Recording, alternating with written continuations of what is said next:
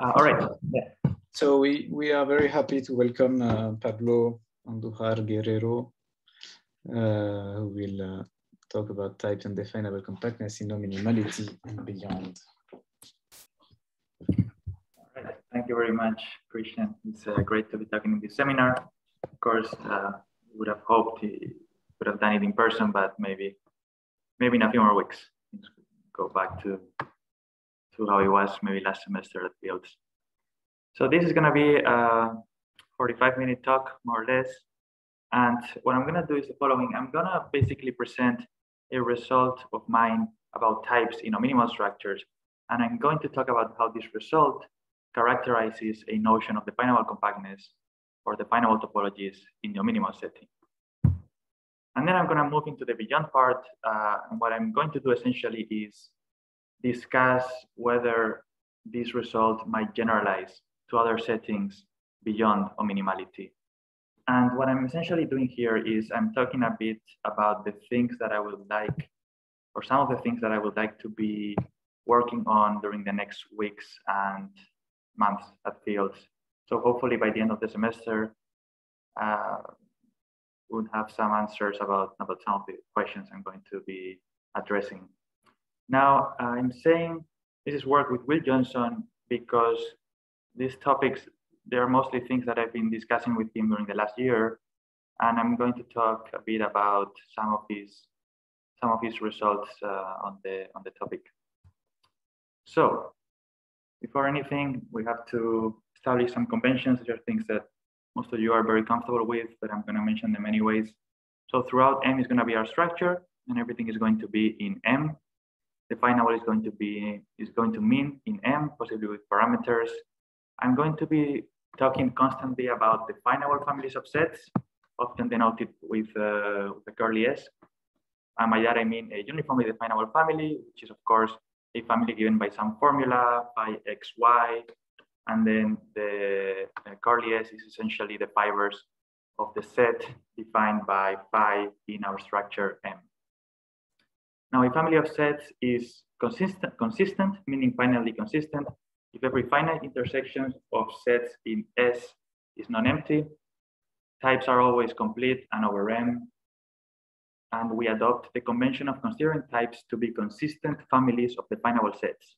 So instead of focusing on the formulas on a type, we focus on the sets defined by those formulas in our structure M. So in particular, an N-type becomes an ultrafilter in the Boolean algebra of definable subsets of Mn. And finally, we have the definition of definable type, which is going to be very important. A type Px is definable if for every formula phi xy is the set of parameters that index sets in the type is definable. So essentially, a type is definable is whenever you restrict it to any given formula, the restriction is a definable family of sets. So what is the main theorem I'm going to be talking about? First, let me introduce two quick definitions. A family of sets S is downward directed if for any two sets in the family, there is a third one that is a subset of their intersection. And for convenience, I'm also going to assume that S does not contain the empty set.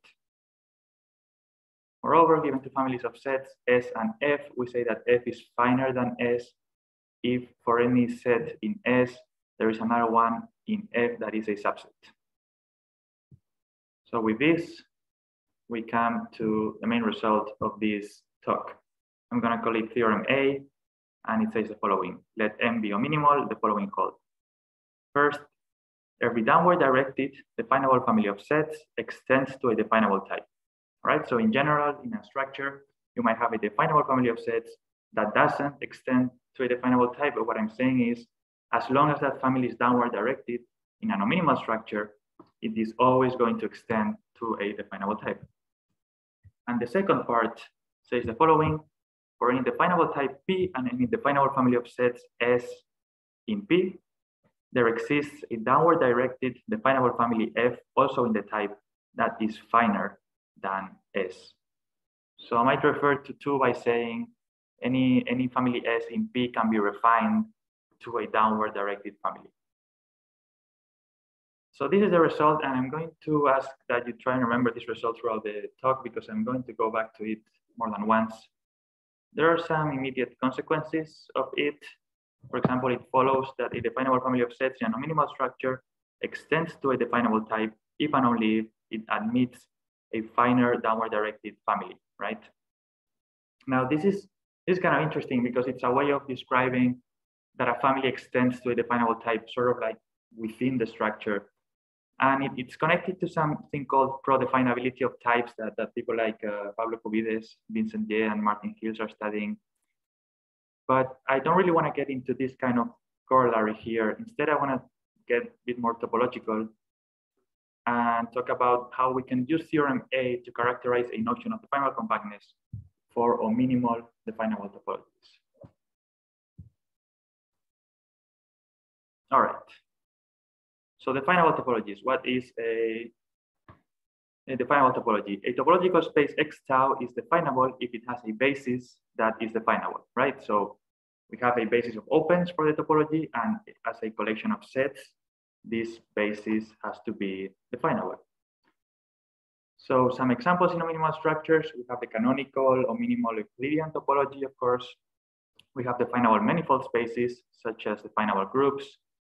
We could be working with definable spaces of CR functions with R norms, which are examples of definable metrics, which were studied by Eric Wasberg in his PhD thesis.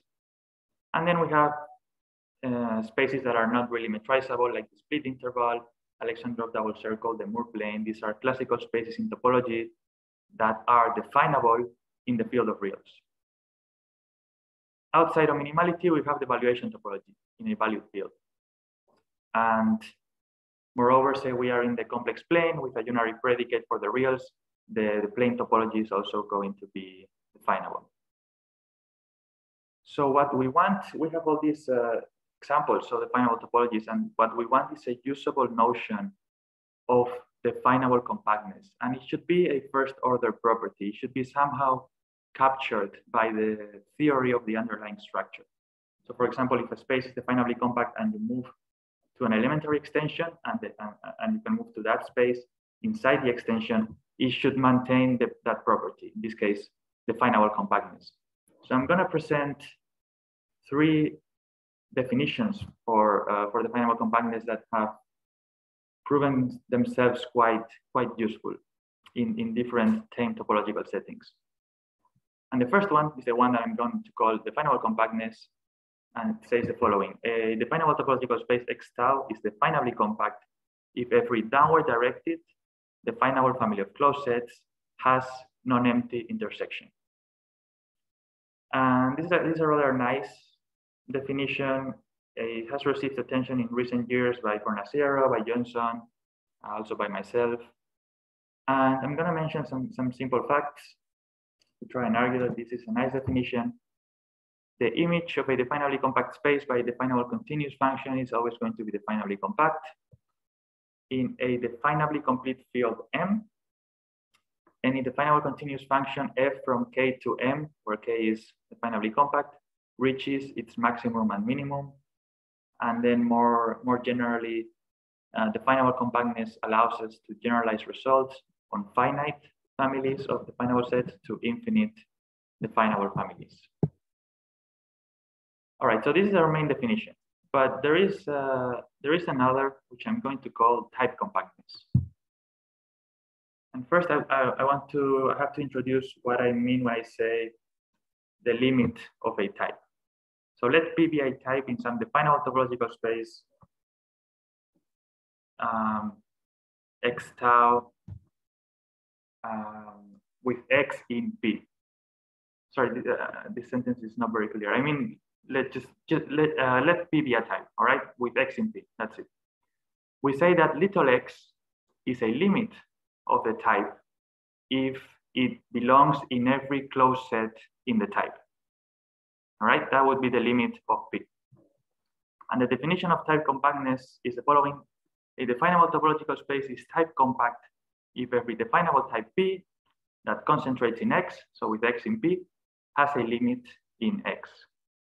And this was the notion considered by Krzyzewski and Lesser in their book non-Archimedean tame topology and stably dominated types, where they work in the setting of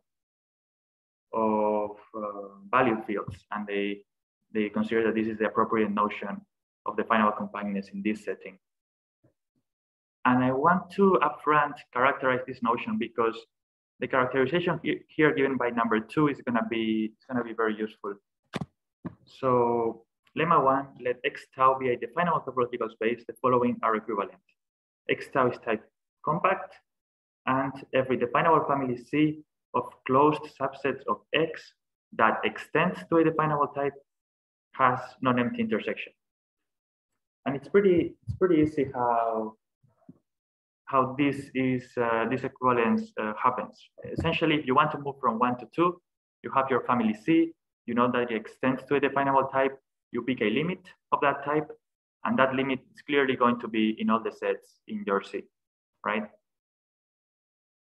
If you want to prove the other implication from 2 to 1, you have your type, your definable type, and you want to find a limit. You have to notice the following. Every closed set in a topological space is an intersection of basic closed sets, right? And by basic closed set, I mean the complement of an open in the basis. So it's enough to find a point in every basic closed set in the type to say that that point is actually the limit of the type. In other words, to say that that point is actually in every closed set in the type. But the thing is, because the topology is definable, all the basic closed sets are definable. The collection of all of them is definable. So you can apply 2. You can find a point here in this intersection where this C would be all the basic closed sets in the type. And that point is actually going to be the limit of your type. And that's how you would argue that number 2 here implies type compactness. So with that, we have 2 notions so far, one that I call definable compactness, one that I call type compactness. I want to briefly address a third one, which is sort of like the standard one in the minimal setting, which I call curve compactness. A space is curve compact if every definable curve is completable, which means essentially that it has a limit on both sides.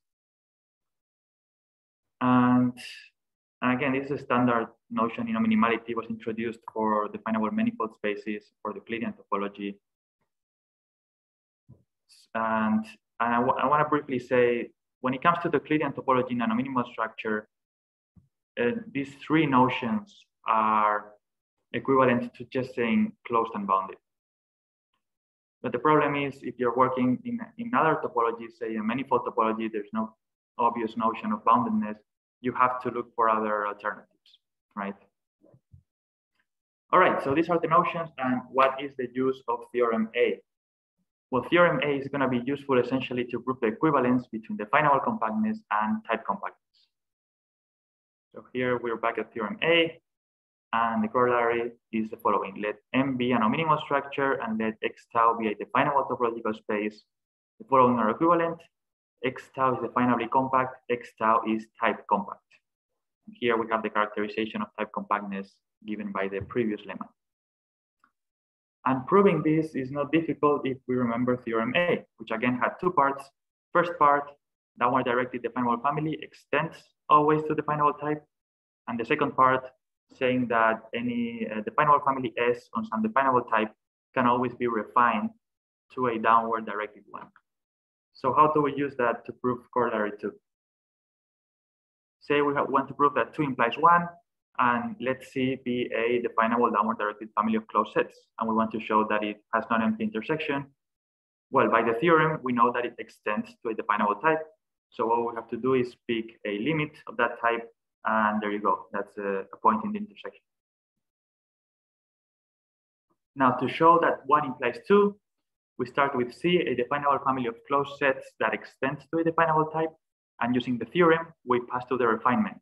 We let F be a finer, definable downward directed family. And then we consider this family F prime. We take the closure of all the sets in F. And this new family, it's still going to be downward directed.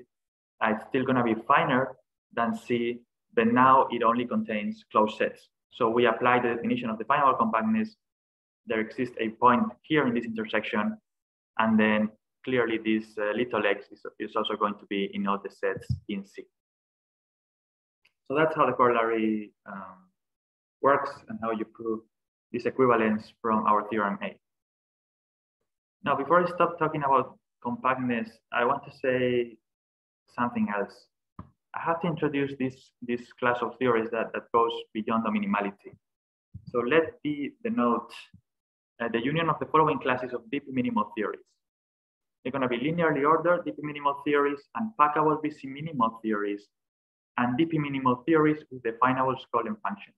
So this, I think this essentially covers all the main examples of deep minimal theories. So this would be weakly or minimal, ACBF, strongly minimal, the fields of p-adics also. In fact, I think the only example that might not be covered here, and that's deep minimal, might be the additive group of p-adics with evaluation. So in this setting, what Simon and Starchenko proved in 2014 is the following: suppose that the theory of M is in D, and let S be a consistent definable family of sets. Remember, consistent means it has a finite intersection property. Then S can be partitioned into finitely many subfamilies, each of which extends to a definable type. Now, this is not really what Simon and Starchenko proved. They actually, what they did is they characterized forking and dividing in this setting. But this is a rewriting of that result. And in fact, the consistency assumption here, it can be weakened to a weaker intersection property. But we're going to stick with this because it's really what we're interested in. And this clearly has a corollary in terms of understanding type compactness. But first, Pablo? Yes. Can I ask what is unpackable? Unpackable. So when you have a BC minimal theory, you have a generating family of sets, right? Right. And this generating family of sets, you know, it's what's called, I think it's called directed. It has this nice intersection property between them. I think any two are either disjoint or one is contained in the other, right? Something like this. Mm. The thing about unpackability is that any possible generating family of sets in our BC minimal theory cannot be, has the property that one of these generating sets is not the union of finitely many others that are proper. So it's not the union of finitely many other subsets that are also generating sets. Okay, it's like irreducible. There was an irreducible generating family, something like this. Something like this, yeah, exactly. Okay, thanks. Yes, and the reason, yeah, the reason what they say in this paper is the additive group of p-adics is just, it's BC minimal, but it's packable. It's not unpackable. So, all right, so we have our theorem 3, and now let me say what a transversal is. Given a family of sets S, a set T is a transversal for S if it intersects every set in S, all right? And I'm interested about the property of having a finite transversal. So when T is finite. And if you think about this, this essentially means that there are finitely many points, and every set in your family, it's going to contain at least one of these points. So the corollary is the following. Suppose that the theory of M is indeed, and let C be a consistent definable family of closed sets in some type compact definable topology. Then C has a finite transversal. So why does this happen? We have our family C, it is consistent. We apply theorem 3, we have this partition, right, in finitely many subfamilies, each of which extends to a definable type. But then by type compactness, each of these subfamilies have non-empty intersection. So you pick a point in the intersection of each of these subfamilies, and with that you construct a finite transversal. So with that, we have this characterization of definable compactness in o-minimality. So suppose that M is o-minimal, we have a definable topological space. The following are equivalent. the space is definably compact, the space is type compact. Any consistent definable family of closed sets has a finite transversal. And moreover, all of the above imply, and if T is Hausdorff or M has definable choice, are equivalent to being curve compact. So in general, curve compact is a bit weaker, but most of the time it's also going to be equivalent. Now, our theorem A is useful to prove the equivalence between 1 and 2, right? And then the result from Simon and Starchenko is useful to bridge the gap from 2 to 3. All right, so that's what I wanted to say essentially about definable compactness in o-minimality. I'm going to go back to theorem A, and I'm going to give some insights into its proof. I'm going to start with the first part. You have a downward directed definable family. It always extends to a definable type. So this is actually something that we know is true in the whole class D of theories that I presented before. And the reason is precisely by the Simon-Starchenko theorem. Suppose that the theory of M belongs in D, then every downward directed definable family of sets extends to a definable type. So theorem A1 holds in this setting that generalizes o-minimality. And the proof is quite simple. By Simon-Starchenko, if S is a downward directed, then there exist finally many definable types, P1, Pn, such that every set in S belongs in some Pi, right? That's what the theorem said. We claim that the whole family has to belong in one of the Pi. Otherwise, for every I, we can find a set that omits that Pi, but then by downward directedness, we can find another set that is a subset of the intersection of all the sets we have constructed. And this set, in theory, would avoid every type Pi for every I. And this is a contradiction, right? So because of downward directedness, the whole family has to belong in one of the types. So because of this, theorem A1 is not something I'm going to talk so much about because I already know it works in this rather general setting. By the way, the theorem of Simon-Starchenko, it's conjectured that it's true in all DP-minimal theories. So theorem A1, it might be true in all DP-minimal theories.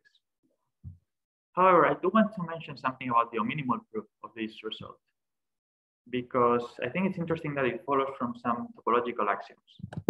In the minimal case, the proof of theorem A1 relies on two facts. First, the fact that we have small boundaries. For any definable set X, the dimension of the frontier of X is always strictly less than the dimension of X. And second, for any definable family S, there exists N, such that every set in S has at most N definably connected components. So as I said, what I find interesting about this is that it's a topological proof, right? It's based on this sort of like tame topology axioms, and the first one in particular is rather popular even outside the minimality. We've seen it when dealing with DP minimal valued fields and these kinds of settings. The second one, however, is not something that really works for valued fields. So if you wanted to use this kind of facts to prove the result, you have to find something that works that is not this condition on the finally connected components. In valued fields, everything is totally disconnected, essentially. And now I'd like to move to the second part, right? Which said, once again, for any definable type P and definable family of sets S in P, there exists a downward directed definable family F that is finer than S.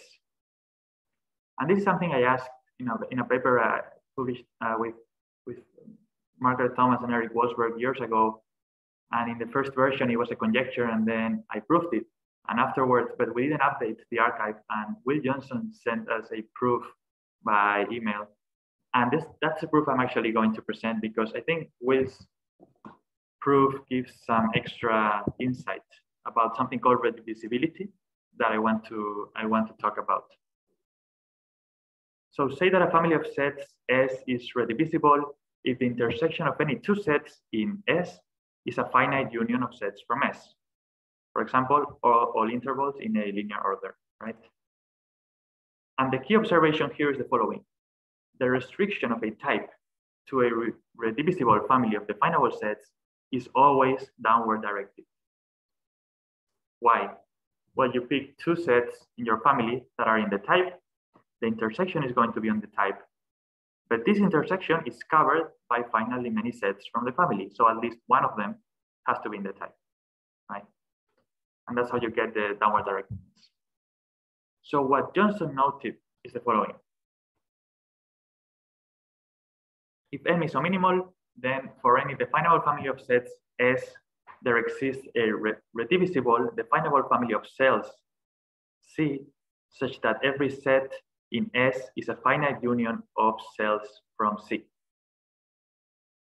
In particular, if S extends to a definable type P, then the restriction of P to C is going to be a definable downward directed family finer than S. So we have theorem A2. So I'm going to be going back to this idea in Johnson's proof, finding a redivisible family, and then any set in my initial family S is a finite union of sets from your redivisible family. But before that, I want to give some brief insights about how Johnson's proof, what makes his proof work. And it's the same reason my own proof of this result worked. It has to do with the minimal cell decomposition. And in particular, the following. For a partial function f from m to the n, from m to the n to m, let us use this typical notation, right? This generalized interval notation to mean all the tuples xt, where x is in the domain of f and t is less than f of x. The key fact in proving theorem A2 is that o-minimality allows reducing the question to the case where S is a family of the form, well, given by sets of this form. And these sets are simple in the following sense. For any two sets of this form, and for any x in the domain of both functions, the sets, essentially the fibers at x of these sets are nested, which means that one is always going to be a subset of the other. And that's essentially it. In other words, for any x, in the projection of the intersection of these two sets, the fibers at x are nested, right? It's that simple fact that really makes the proof, which is of course rather, it's not something that's going to be intuitive from this fact, but it's really, this is what makes the proof work. And then of course the fact that, you know, these kinds of sets have a crucial part defining open cells, and then cells, of course, in minimality, they have a part in describing every definable set. So these are the insights I wanted to give about the proof of this result, and I want to spend the last almost 15 minutes, 13, talking about the setting, so whether this result might be true beyond the minimality. And I've already said something about theorem A1, right? Because of Simon and Sterchenko, we already know it's true in this large class of TP minimal theory. So I'm going to focus on the second part, on theorem A2. I'm going to start with this conjecture, and this conjecture is based on the insights I have just given about the o-minimal proof of theorem A2. Suppose that there exists a collection of formulas by I with the length of x equals 1, such that for every I, the family defined on M by the formula phi sub I is nested. Again, this means that any two sets, one has to be a subset of the other. And suppose that in any model N of the theory of M, any unary definable set is a Boolean combination of sets defined by one of these formulas. Then theorem A2 holds in M. So every definable set, a family of sets that extends to a definable type can be refined to a downward directed family. And this is a conjecture because I have to, you know, sit down and see if everything works out, and I can manage to prove it. But it's interesting to think, where does this hold? Which theories does this hold? So we have these formulas, they are nested, and they are like the building blocks of every unary definable set. It sounds a bit like busy minimality, but in busy minimality, the generating formulas, they don't have to be uniformly nested in this sense. right? And I don't think it's the case in, like, for example, the p-adics. But I believe this conjecture would apply to weakly or minimal theories, right? For example, take all the formulas defining left unbounded intervals. But what about the p-adics? And that's the next thing I want to talk about. So a p-adically closed field is a model of the theory of the p-adics, right? And Johnson and Zhao recently last year proved the following. Let M be a p-adically closed field. A subspace Y of a definable manifold space is definably compact if and only if any or every one-dimensional definable type P with Y in P has a limit in Y. So one-dimensional, it means that the type has one-dimensional sets, essentially. And so you don't care about every definable type having a limit, only one-dimensional ones. So this upfront is a bit weaker than type compactness. We are also not focusing on any definable topology, but on these manifold spaces on the p-adics. But I thought this was a bit promising, and I've been discussing this with Will, and I don't know if he would actually call this a conjecture, but he does think it might be true that theorem A2 holds in p-adically closed fields. So in particular, definable compactness and type compactness are equivalent for all definable topological spaces, right? So this is something that he thinks it might follow from some work he's done and some work he's currently doing on the setting of p-adically closed fields. But he gave me some insights, but it's still a bit obscure to me, the whole thing at this point. I've been essentially interested in knowing whether there is a bridge between that possible proof in the p-adic case and the o-minimal proof, or the possible proof in the weakly o-minimal case. And at this point, I don't really know if there's a common argument, but I was discussing this with him, and we were thinking about theorem A2, and we noted this kind of thing. It's not going to work in like strongly minimal theories, and it doesn't work in ACDF. But what Will Johnson thought is maybe it's something about distality. It's something about distal theories that makes this result hold. And that's the next thing I want to talk about distal cell decomposition. So let F be a finite family of definable subsets of Mn. An abstract cell decomposition for F is a finite family C of definable subsets of Mn, satisfying the following. The union of all of them has to be Mn. And moreover, for every set F in our family and every cell, so the sets in C here, we'll call them cells, either the cell is contained in F or both are disjoint. And that's it. So it's a very weak, very abstract notion. We have no geometric assumptions on cells or anything like that. We're only asking that cells are compatible with the sets in F and that they cover the whole space. That's it. So for example, here we have 4 cells in red, right? And say that the circles in black are the sets in F. And this would be like a minimal, right? Like a minimal abstract cell decomposition. We're just picking the Boolean atoms here as the cells. But we could have more. We don't need to have the minimal one. By the way, the cells, they don't have to, they can intersect each other, all right? They don't have to be disjoint like in the picture here. The important thing I wanted to note is, note that the intersection of these 2 circles is going to be covered by finally many cells. And that's gonna be important. So what is distal cell decomposition? Which is, by the way, it's also the definition of distality. Like a structure is distal if and only if it has distal cell decomposition. So let M be distal, like for example, weakly or minimal theories or theoretically closed. For any definable family of sets S in M, there exists a definable family D, satisfying that for any finite F subfamily of S, there exists an abstract cell decomposition for F given by cells in D. So no matter how many sets you pick from S, as long as there are finally many, you're always going to find an abstract cell decomposition in your D. So D is called a distal cell decomposition for S. And the observation of Will was, all right, any finite non-empty intersection of sets in S is clearly going to be a finite union of sets in D, in particular of cells in the decomposition of those finitely many sets. And this is interesting. This might yield something. The issue is that D, however, is not necessarily redivisible.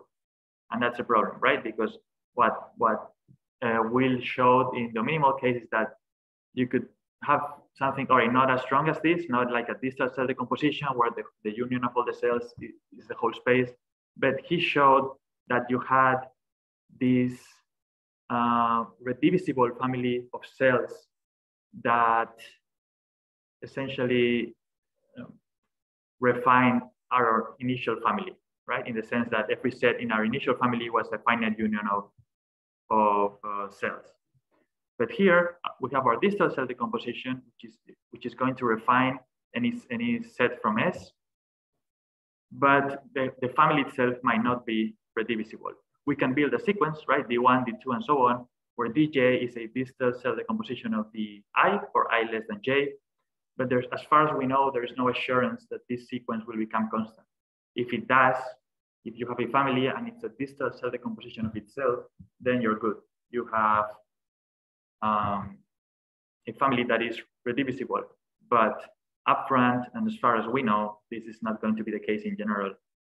I haven't really seen any comment about this kind of thing, though, in anything I've read. So I've read some papers about this. This from Chernikov, and what they do is they try to bound the complexity of distal cell decompositions in the following sense. They are like, all right, so if you pick n sets from S, you can always find an abstract cell decomposition in D of size whatever, and they try to bound this number, the number of cells that you can find.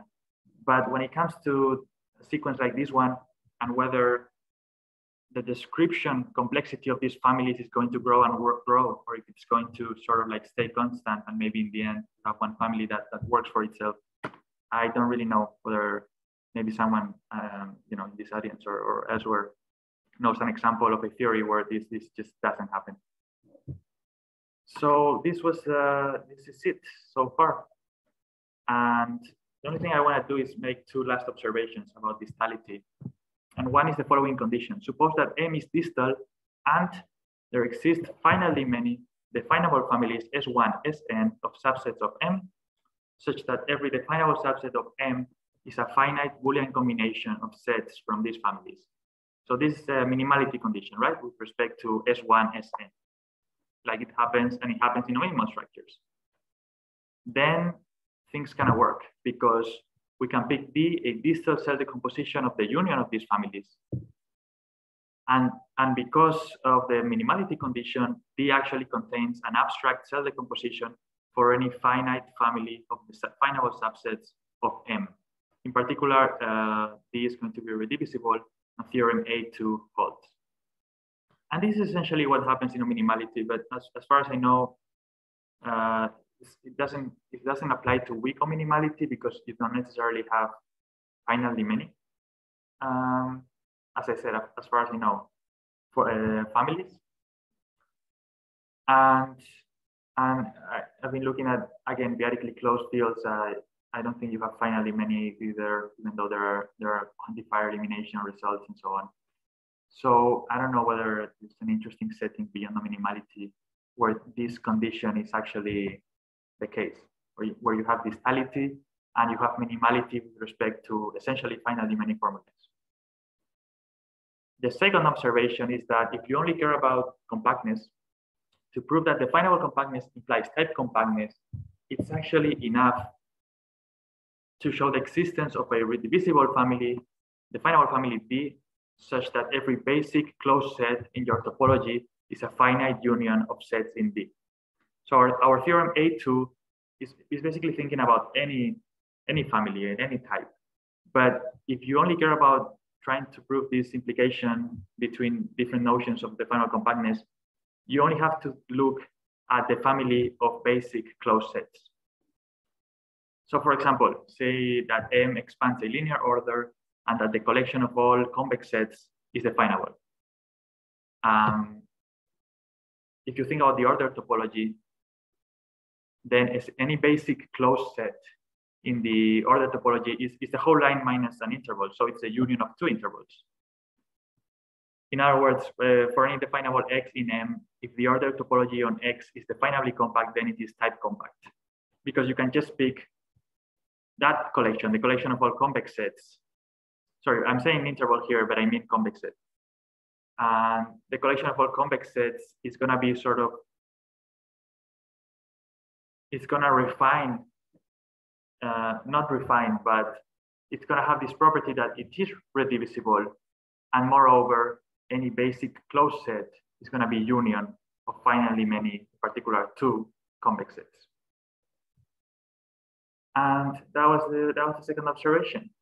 So I'm gonna leave you with some questions. Essentially, does theorem A hold in all distal structures? Or more generally, where does theorem A hold beyond o-minimality? And more in topological terms, what characterization of definable compactness is available in other generalizations of o-minimality? For example, I've been thinking a bit about structures with a minimal open core, whether some of these arguments, some of the o-minimal arguments still apply there, but I have my own questions in that setting. And then we have, the minimal noiseless type A structures. This is essentially things I learned about in Philip's talk from last month. But I thought it sounded very interesting, and I'm looking forward to his course on all these things and learning a bit more and see if anything interesting can be said in these settings. And that's essentially it. So thank you very much for listening. Okay, thank you, Pablo.